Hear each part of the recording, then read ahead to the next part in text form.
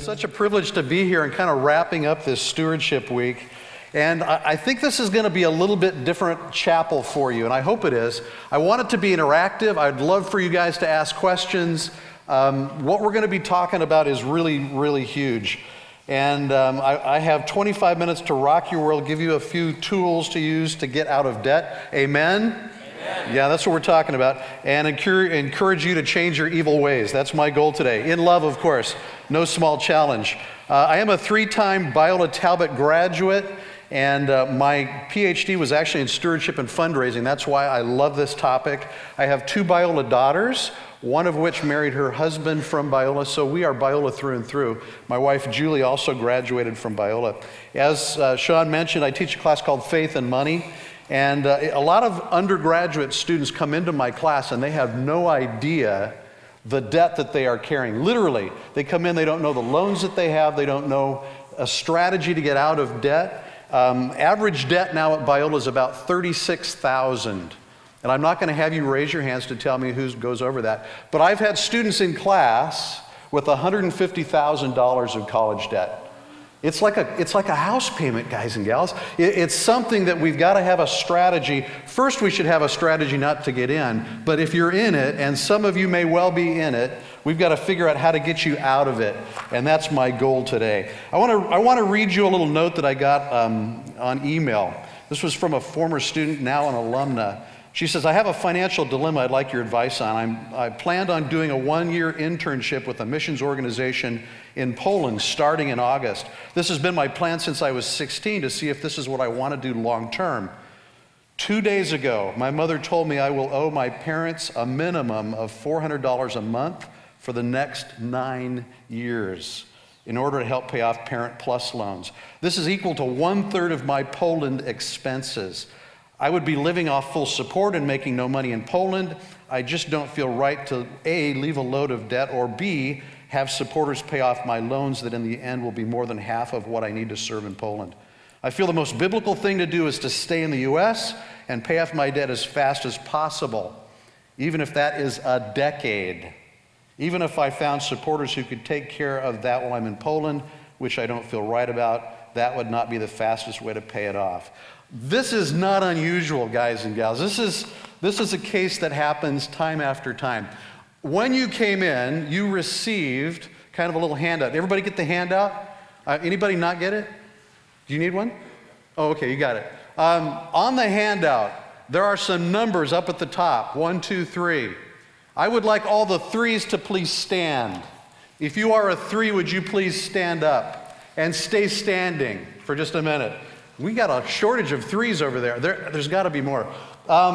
Just about 1/3 of Biola graduates will have to find work outside of their passion in order to pay off the debt that they are carrying at the time of graduation. About 1/3 of you fit into that category. Many of you desire to go into ministry or community services or education, but you will be slaves. Get the word. You will be slaves to the debt that you are carrying out of Biola.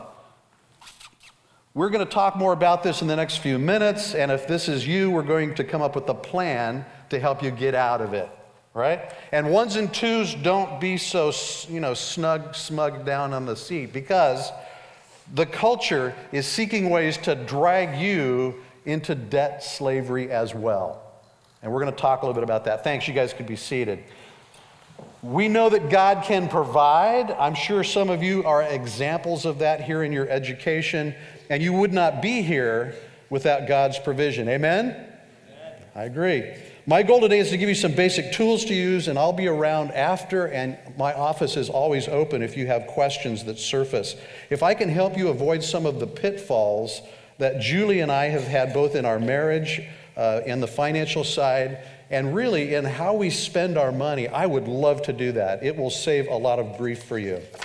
So let's get started. First, with some overarching thoughts. We get into trouble when we listen to what culture says rather than what Scripture says. The topic of money and finance is huge in Scripture. Did you know 17 of the 38 parables deal with money? 17 of 38. There are 2,172 mentions about possessions, Money is mentioned 3 times more than love, 8 times more than belief, and 7 times more than prayer. If it's there so much, do you think it's important to God? Yeah, I think so. I think we should probably pay attention. Let's do a quick survey. How many of you would say that money has been or is a major concern for you? Raise your hands. We're all family, right? Pretty much everybody. How many of you who are married would say that money has been an issue in your marriage? Raise them up. Be honest. I would say yes. You know what? Money is the #1 cause of divorce and issues in marriage. Yikes. It is. It's a big issue. So why do we spend money on things we don't really need? 1 Timothy 6:8 says we should be satisfied with 2 things. Anybody know what the 2 things are? What are they? You do from class. Talk to me. Food and clothing. Food and clothing. Yeah, food and clothing. I don't know about you guys. I struggle with that because I think big screen TV should be on the list, right? That's kind of the way it is. Food and clothing. Moreland and Isler have written a really good book on today's confusion about happiness. I use a chapter from it in Faith and Money. It's a great book. Anybody heard of the empty self? Yes. Yeah, be proud. The empty self is filled up with the consumption of goods, calories, experiences, politicians, romantic partners, and empathetic therapists and experiences. There's a significant absence of community tradition, shared meaning, a lack of personal conviction and worth, and it embodies the absences as a chronic, undifferentiated emotional hunger. In other words, there is a hole in us, guys and gals. There's an empty self, and the world tells us to fill the empty self with stuff that makes us happy.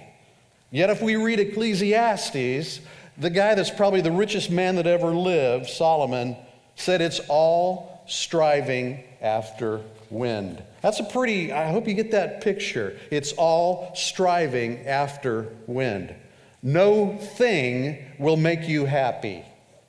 I guess it's no surprise to find out what the world is telling us in this area is all wrong. The authors go on to say the empty self is a set of values, motives, and habits of thought, feeling and behavior that make progress in the maturity in the way of Christ extremely difficult. If you fill that empty self with stuff, you will be displacing God, because God is the only thing that can fill the empty self. So what's the answer? To fill the void with the things of Christ and His kingdom rather than this kingdom. And you know what? It's so countercultural. It's absolutely countercultural.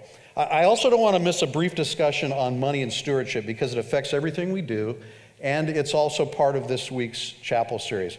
Money, we all kind of know what that is, but stewardship is something that maybe you haven't heard or talked about related to the topic of finance. Stewardship is what we do with what God has entrusted to us. We know that everything we have belongs to God, and we know we are called to be good stewards of what He has entrusted to us.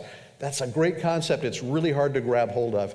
But everything that you have, everything that you own, your car, whatever it is, belongs to God. May I borrow your car? Yes, you may borrow God's car. Say that. Try that when somebody wants to borrow your car and see what they say. It'll open up their eyes, right? Hey, can I buy your new blue top? Or, can I borrow that? Can I use that? Well, you may borrow God's top. That would be fine. And just see what happens.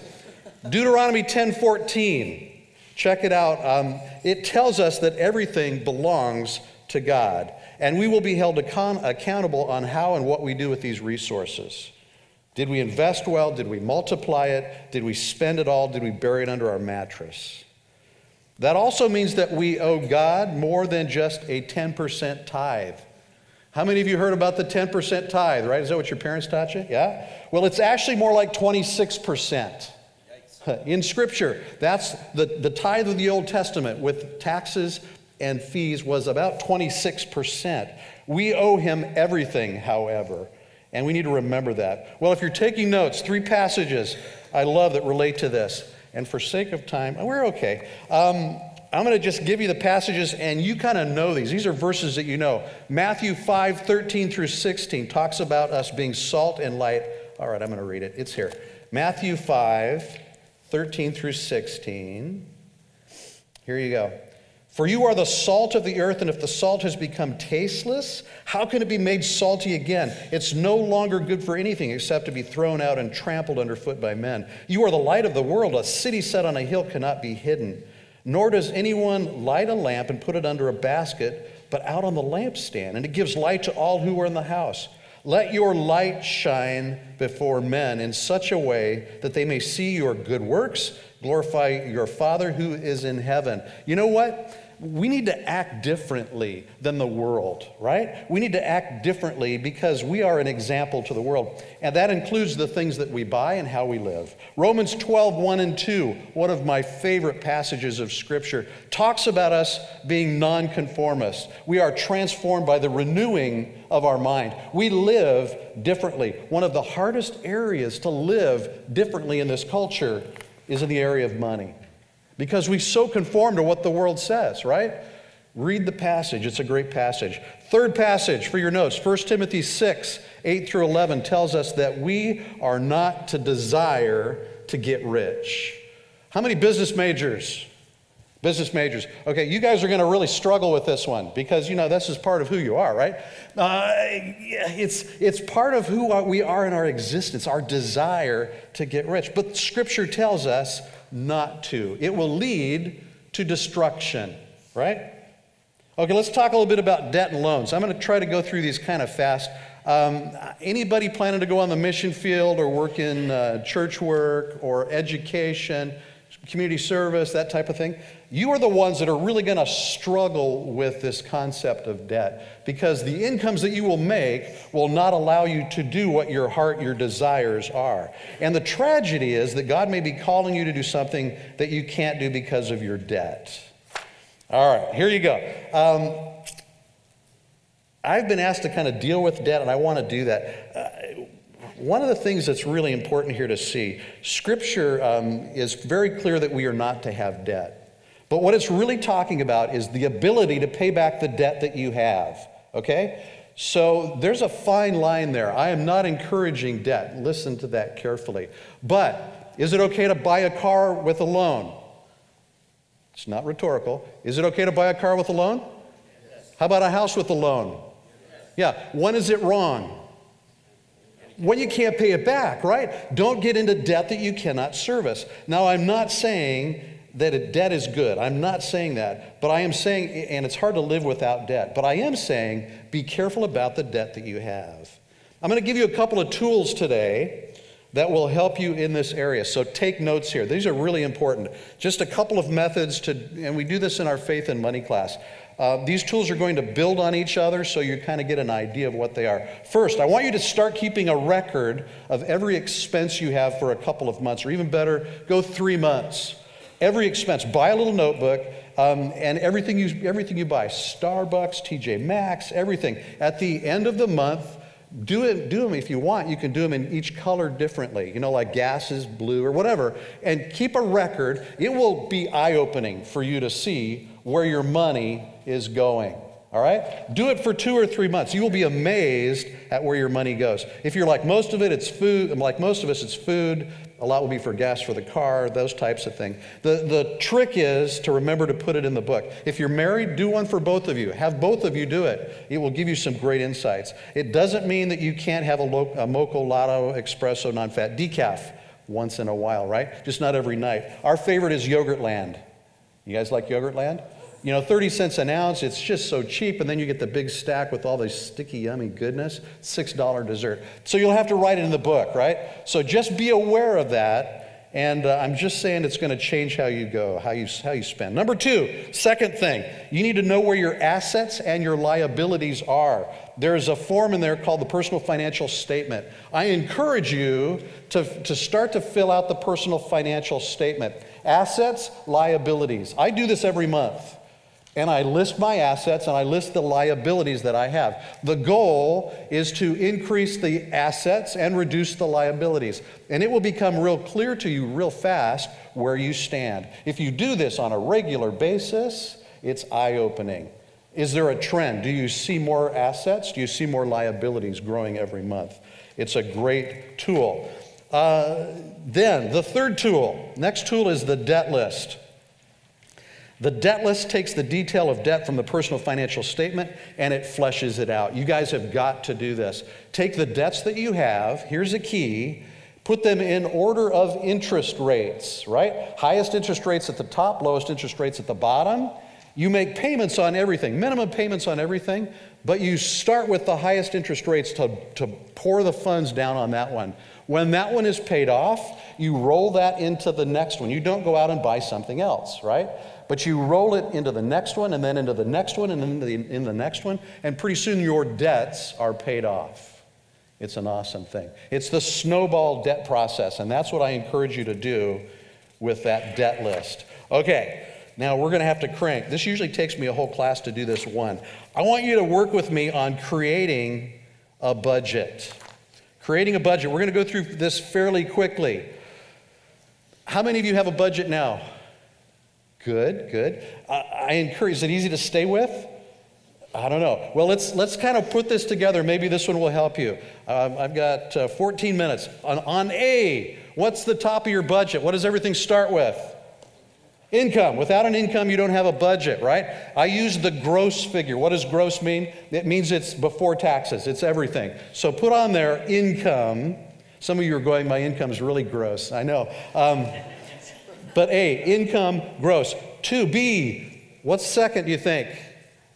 Tithe, absolutely. Tithe or first fruits. Old Testament, as we mentioned, this was 26%. A good rule of thumb for you, put tithe and put 10%. Yes, it's an Old Testament principle, but it works great now. Seek to go there. And then if you can grow it, grow it. Just because you are in college or seminary, don't think that means that you don't need to be giving. I have students come to me and say, I don't really attend a church on a regular basis, so I'm not tithing. That's not biblical. You guys need to get into the habit even now. And now is even more important. If you will remember the widow's mite, Christ was watching the widow. He watched her. He knew what she gave. He knew her needs, and he served her as a group. He told the apostles, take care of her needs, right? So be aware that it's important to give now. Okay, C, taxes. Taxes. Depending on how much you make, IRS is going to take theirs right off the top, right? So average for you guys, if you put a percentage in there, is probably in the 8 to 10% range. Julie and I are in the 35% range. That means that 35% of everything that we make goes to the government. It's painful. So you look for ways to kind of protect that. You give it. You do a lot that kind of helps protect that. But about 8 to 10% for most of you. Some of you may be even less than that because you're not making that much. So you may have the ability to make some of that back. But that's kind of a good rule of thumb as you're doing your budget. Some of you may be in the 10 to 20% range, depending on the kind of money that you're making. Okay, D, housing. Housing. General rule of thumb for housing is 25 to 35% of your income will go for housing. And this is the cost for your apartment or your house. It needs to be paid every month, or you will be living in a van down by the river, okay? That's what I'm just saying. Make sure that it's built into your budget. There are ways around it. Living at home with your parents is not a bad thing. What I advise, amen, how many of you are going to live home with your parents after you graduate? Be proud. Raise them up high. I am so proud of every one of you. But make sure you've talked it through with your parents. You want to make sure that you're dealing well with them. And I actually encourage you to even pay a little bit of rent. You'll feel better about it. They'll feel a lot better about it, right? So talk it through with your parents. It's a great way to go. All right. E, food. Now remember this is about 15% of your budget, food. And it can get a lot bigger than that really quick, right? But it's a pretty good rule of thumb, 15%. And this isn't going out to steak and lobster every night. This is eating at home. It may be mac and cheese, you know, but it's living to sustain, right? You've got to be able to eat. So make sure this is built into your budget. If you go out to eat a lot, it's gonna fall into another category called entertainment. We'll get to that here in a minute. Okay, under F, non-negotiable debt service. Non-negotiable debt service. What debts do you have that are non-negotiable? Car loans, school loans, other loans or debt. There is no percentage on this because this is going to vary for every one of you. It's going to be different for each one of you. We could have a discussion on good debt versus bad debt. We don't have time for that. But right now, let's just say that this is an important consideration. Non-negotiable debt must be paid every month or it will hurt your credit scores. How many of you know what a credit score is, a FICO score? For those of you who don't, I don't have a lot of time to talk about it today. If you have questions about it, see me. Why is it important? Bottom line, if your credit score is bad, you cannot get cheap loans. You do not get good money when you go in for a loan. If your credit score is good, you can get better loans. And I wish I could kind of flesh it out because there's a ton of detail there. But you want a good FICO score. You want a good credit score. And if it's bad, see me. We'll help you kind of build it up. But it's huge. It's really, really, really important. One quick comment because I don't want to miss this. Does it help on your credit card to pay down your balance every month? How many would say yes, it helps your credit score? Some hesitation. It does not, actually. It will not improve your credit score to pay down your credit card every month. It will improve your credit score if you carry over a small balance on your credit card, because then it becomes a loan. Do I encourage credit card debt? Absolutely not. It's the most expensive money you can borrow. Your school loans will also help you improve your FICO, your credit score. Make your payments on those before you say, I'm going to use my credit card to build up my FICO score. Okay, we're cranking here. Let's see. So that's your non-negotiable debt. Next category, negotiable debt. Credit card debt is negotiable. You don't have to pay the whole amount every month, right? You can negotiate that down. And there are some other negotiable types of debt that you can buy. When you go to buy shampoo, you know, negotiable debt would say, I don't have to buy the most expensive shampoo. Things like that fit into this category, negotiable debt. You can negotiate the kinds of expenses that you're going to have. Should you have a credit card, going back to credit card? I'd say a guarded yes, because it will help you kind of function in life. Another whole topic for conversation, though. See me if you have questions about that. Clothing is next. H, clothing. Two categories here. The first is must-haves. These are clothes that you have to work, or your spouse has to have to work, or you have to do your job, right? The second category is entertainment-related. I know that sounds a little weird, clothes that are entertainment-related, but that's what this is. The entertainment-related really fits into another category. It fits into the entertainment side. But clothing must-haves fit in on this part of the budget. Savings. Put away for future needs. Two types of savings here. The first is long-term, which is like your retirement account, those types of things. The second is short-term. That's, I'm going to need new tires on my car, right? I'm going to need a new car. Those are savings that you know are going to be short-term.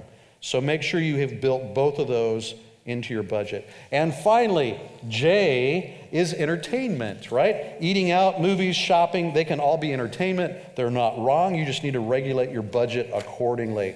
So what percentages do you fit into all those categories?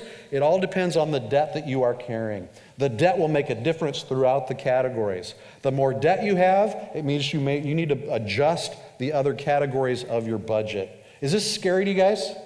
Anybody, be honest, is this scary? Is your debt scary? It should be a little bit scary, but what I want you to realize is it's much less scary when you know what it is, when you know what your budget needs to be, and you've got a plan in place to reduce it. Make sense? My office is up in Metzger. If you are just really struggling with any of this, your debt, whatever it looks like, I would love to meet with you, kind of work it through with you. Money Matters is this 1, 2, 3, 4, fifth row right here. If you have questions, you want to go down and talk to accounting, they would love to visit with you. There's a group of people down there that really care about your welfare, and I encourage you to see them. Come see me up in Alumni. We hope you enjoyed this message. Biola University offers a variety of biblically centered degree programs, ranging from business to ministry to the arts and sciences. Learn more at biola.edu.